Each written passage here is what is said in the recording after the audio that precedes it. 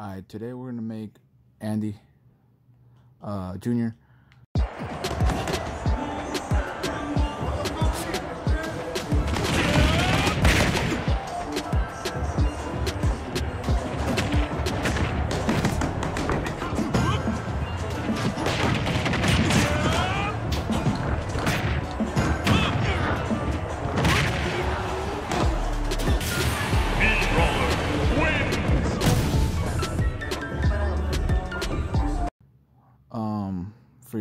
For you boxing fans, so yeah, and especially for that raza. So anyways, this is the meat maker. Want to try to make the best. I mean, this is the best I could do. The hair, there's no fade. You know, Andy has like that fade, and then the top he has like a little bit of hair. Obviously don't have that many options in the game, but in this meat creation.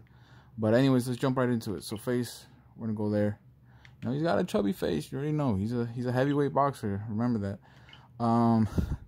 You got the double chin just to connect the goatee more. That's why I chose it.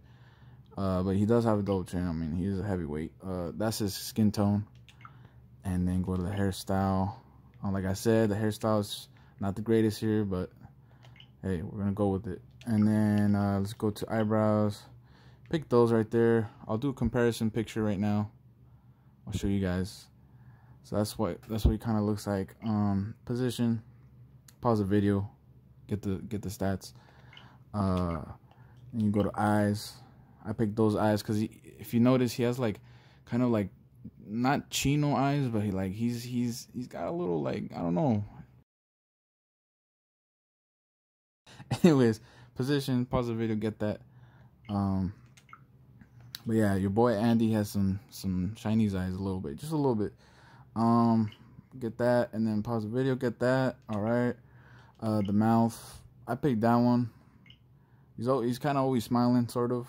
But that's what I picked. Then you want to go to facial hair. Pick these two. Position, and then mole. I picked the mole to kind of like close up the goatee because his goatee closes up. So I kind of did the best I could. Don't really notice it. I mean, yeah, it looks, but yeah, it looks better than not having anything. So, oh, the position, my bad. Yeah, go ahead and pause the video for that. And then, all right. And then the body is obviously a big boy. You know what I'm saying? And that's it, ladies and gentlemen. That's how you make Andy. Your boy boxer. So yeah, ladies and gentlemen, hope you like that. Thanks for watching.